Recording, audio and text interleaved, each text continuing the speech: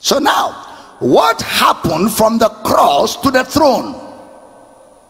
We have seen the effect of what happened, but what really happened? Because I want us to intelligently look into what happened. Intelligently. Because we're dealing with epignosis, accurate knowledge. What really happened? Now we're about to tread on sacred grounds.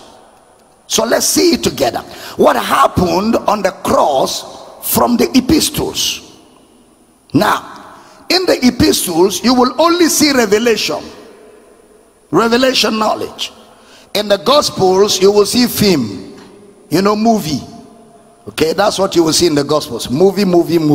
But in the epistles, you will see revelation. So 1 Peter 2:24, who his own self bore our sins in his own body on the tree, that we, being dead to sins, should live unto righteousness, by whose stripes ye were healed.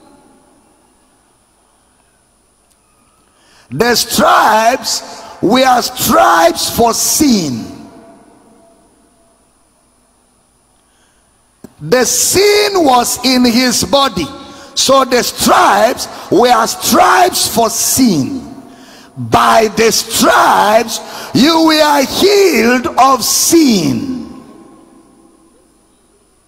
The stripes were stripes for sin, because he bore the sin where? In his own body. So by his stripes we are healed from sin.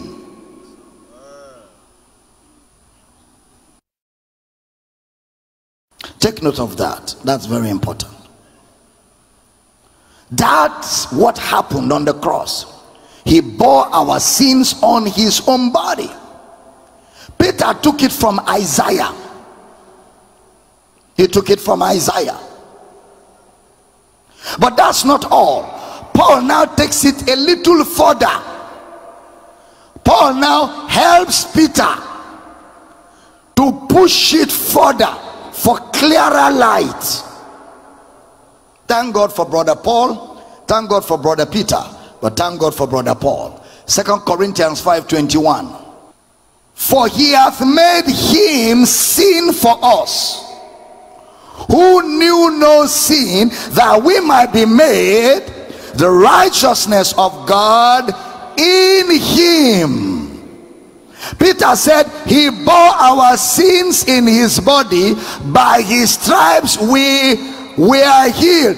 Paul said it's not just healing. It's not just healing. He was made sin that we might be made righteous. Paul gives us clearer light into that exchange that took place.